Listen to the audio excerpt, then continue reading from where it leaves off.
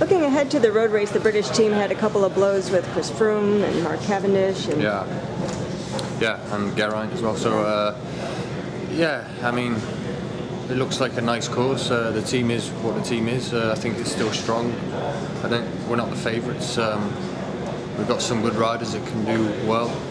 So yeah, we look forward to Sunday, giving it our best.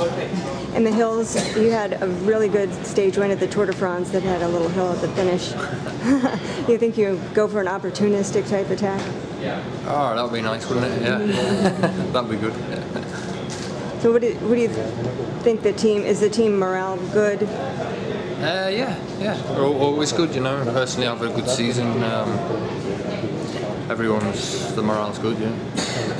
So do you have a certain rider that you're going to race for? Yeah, no, like I said, I don't think we have an out-and-out favourite. I mean, we haven't discussed it yet. I mean, if someone puts a hand up and says they're really in good shape, then maybe we can help that rider. But I think there's a lot of us, not favourites, but perhaps can spring a surprise. So